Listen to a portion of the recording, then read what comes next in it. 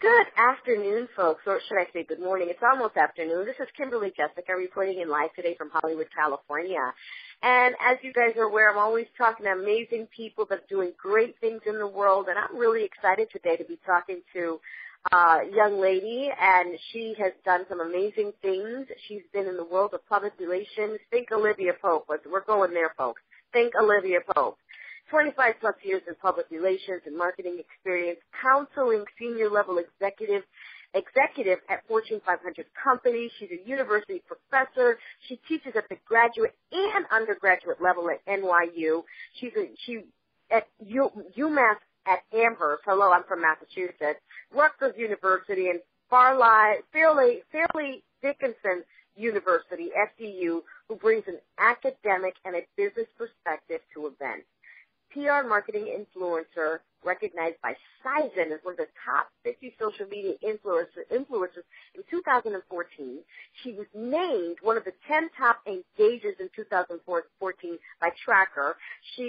An Air PR Tech Award. She won that honoree in 2014 and named among the top women who rock social media by Top Rank Online Magazine in 2010. She's also an international keynote speaker and topics of PR, branding, marketing, and social media communications. She's a 5-time published Prentice Hall and Financial Times press author who has been sharing research in business books since 2000, with titles that include Social Media and Public Relations, Putting the Public Back in Relations, PR 2.0, The New PR Toolkit, and Cyber Branding. She's a media junkie who's been blogging since 2007. And I mean, I could go on and on. She's been with PR, Stud Chat, Twitter, community co-founder, lynda.com, video course author, internet radio personality, host of Women Worldwide, produced and distributed by social network station. I could go on and on here. I mean, she has an MBA. She's been at this since 1988. She's done agency-wide before going into her own company in 1998. Now she's doing consulting and teaching. She's and writing her books. She's like living the ultimate dream lifestyle in addition to, being, she puts the P in the R. Seriously, she is that chick, and I'm loving her to pieces. Ladies and gentlemen, I'm so excited to bring forth today for you Deirdre Breakenridge. How are you today, Deirdre? I hope I'm not butchering your name because, you know what? I hate people butchering my name. Well, no, and thank you so much for that wonderful introduction. I'm so happy to be on your show, Kimberly, and I'm feeling great today.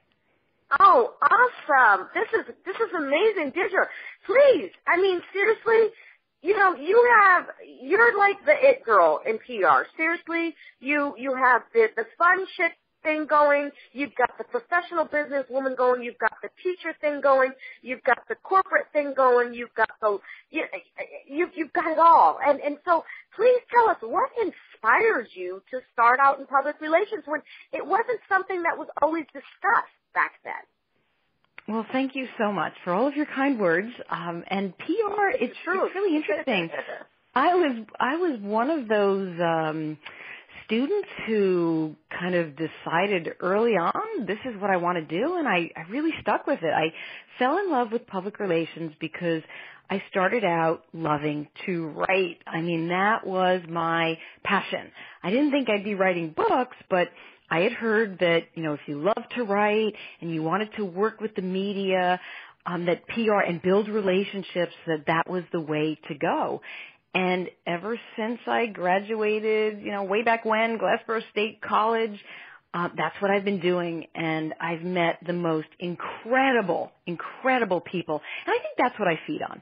I feed on intelligent, creative, wonderful people who, thrive around others and kind of, we all just create synergy together. So that's what PR, it's those personal relationships too.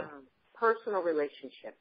I like that you said that because it's personal relationships in the public eye. And I like that you said that because I've never heard it quite that way before. It's personal relationships in the public eye. And, you have the whole social media, you have the branding, you have the strategies. Tell us, what are your thoughts right now from a public relations perspective on this? on this presidential election. Oh, my gosh. Like, seriously? Well, how many hours do you have? Seriously. I'm just like, yo. Like, I feel like Massachusetts. Right? You know, it's like, yo. It's like, mind-blowing. Literally. We've got the billionaire and we've got the famous woman with the husband that's done some choice things in the past, and it's just literally, it's scandal. It's scandal. It is. It's scandal.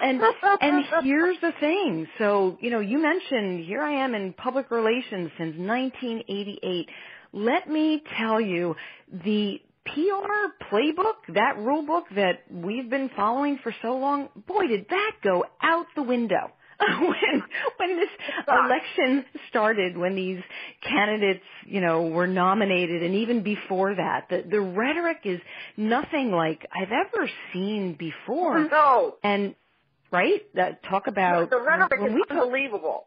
Unbelievable. And think about public relations and ethics, and what I teach is, okay, first of all, accuracy, transparency, communication that benefits everyone.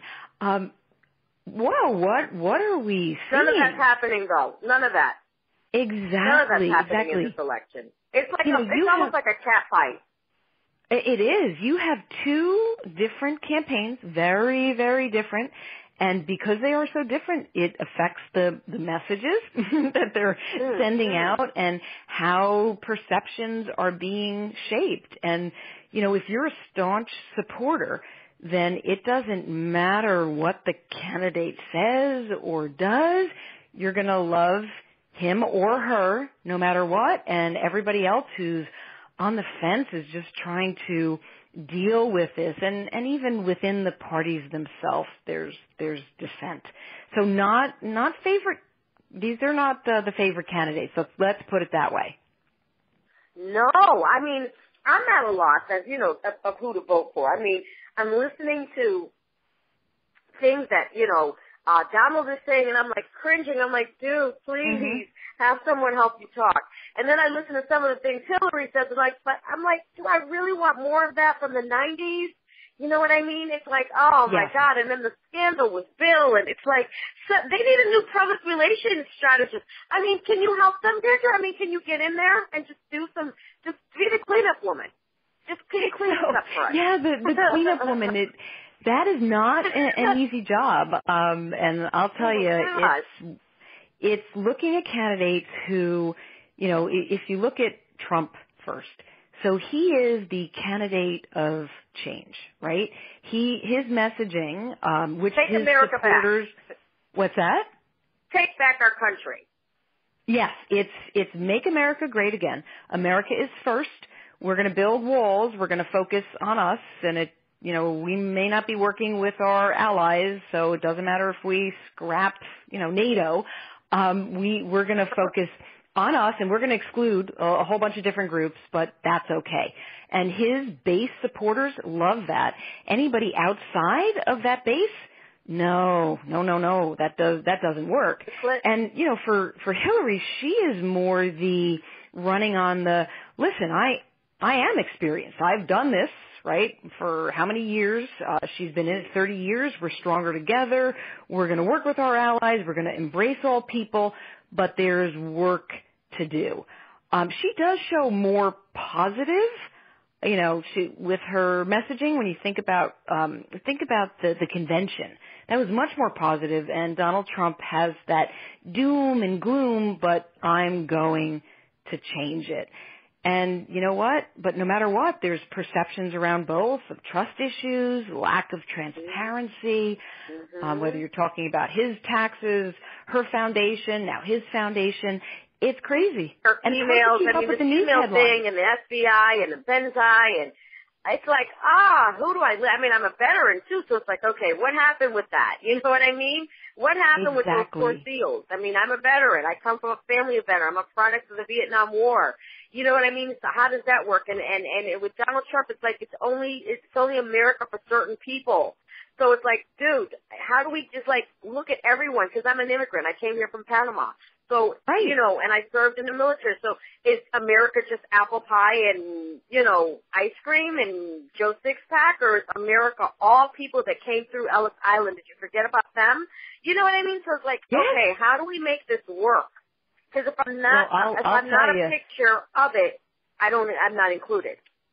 In order for Trump to go down a better path, now I don't know if they're going to get a bump out of the VP debate last night with Kaine and Pence. They did say Pence won the debate, but for Trump moving forward, he would have to literally stay on teleprompter for everything, which doesn't work for him. Clearly, he loves those rallies, and those rallies are when he goes off script.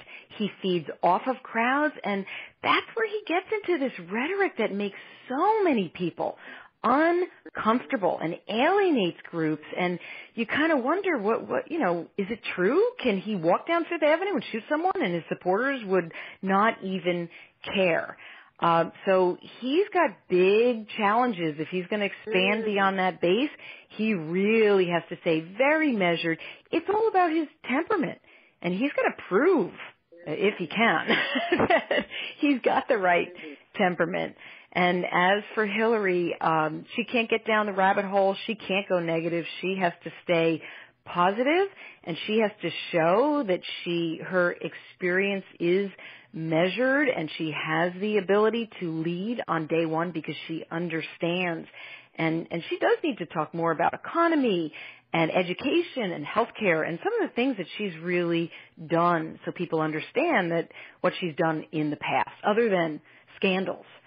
So I'll tell you, it's going to be interesting. That's all I think about when I look at her, scandals. And all I can remember when I look at Donald is Ivanka and how she was hurt by, the other lady that came in the 90s. I know there's Melania, there's Ivanka, and then, or Ivana, then there's Melania, and then there's Marla Maples. Marla Maples. Oh my God, I so remember, all I remember is Marla Maples really hurt this lady. That's all I remember. And I remember being, in the 90s, like, oh my God, how could Marla Maples hurt another woman that way? That's all I remember. That's horrible to remember someone from a sex and a marriage scandal. But then when I think about Phil, it's like, oh man, you just like ruined this 18-year-old girl's life. You know what I mean? And you sit on the impeachment. It's all played out. All scandal, Deirdre. I know, and Kimberly, social media is not kind. You know what I mean? It is not kind to candidates. I keep a really close eye on Twitter. I'm watching Trump's feed. I'm like kind of searching anybody who's talking about him. I'm searching anybody who's talking about Hillary. I'm watching that. I'm watching the Never Trump. I'm watching, hashtag Never Trump. I'm watching hashtag Crooked Hillary. Oh my gosh. It's like hashtag you cannot even keep up Hillary. with it. Oh my God, that's the first time I've ever heard of that one.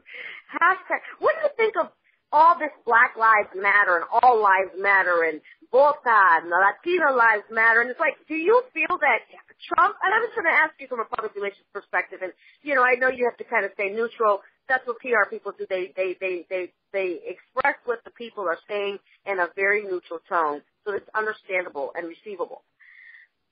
Which I will tell you. Do you feel will support the negativity that's coming from the Black Lives Matter, the All Lives Matter, the Latina both sides, all that stuff? It's like such a divided country right now.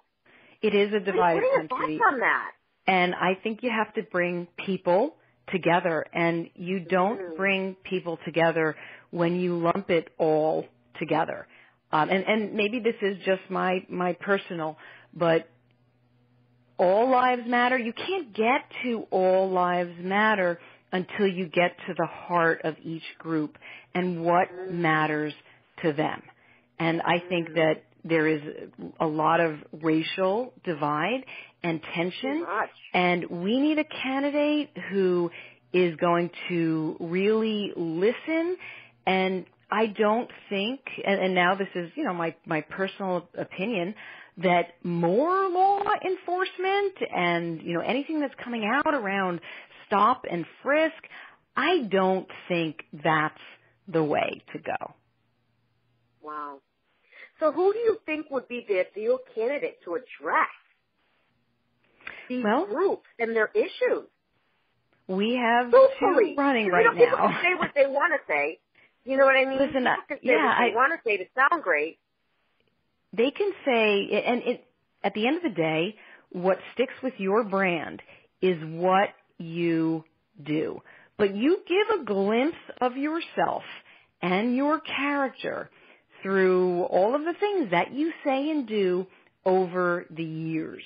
So I think that people should take a really hard look at some of the things that have been said and done, and candidates who are not sensitive to issues and who are quick to tweet and get opinions and not facts, and who don't know circumstances. That is not good. I think you need a much more measured tone, and that is going to, I think, be something that we're all going to have to ask. And whoever is elected and whichever way you vote, you need to be accountable for that. Wow, I tell you, we could talk for days. Tell us, is there anything coming up that you want the world to know? And then quickly, if you can tell us how we can get in touch with you, get your products, and learn more about you. Oh my gosh, well, thank you. So I would love the world to know that I have a podcast show that's relatively new. I guess I've been podcasting now for over a year. It's called Women Worldwide, and we have the most incredible women and now men coming on the show. And if anybody is interested in checking out the guests and listening, we are on iTunes, but you can check out the website. It's womenworldwideshow.com. And if anybody wants to get in touch with me, oh my gosh, I am on Twitter. I'm at D Breakenridge, and Breakenridge is BREAKENRIDGE. And you can also check out my author website at DeirdreBreakenridge.com. Wow, Deirdre, you are doing some amazing things, and I'm so happy that we had the opportunity to interview with you today. You're an amazing human being, and I want to hear more about you. You've done some amazing things, and I can't wait to talk to you again.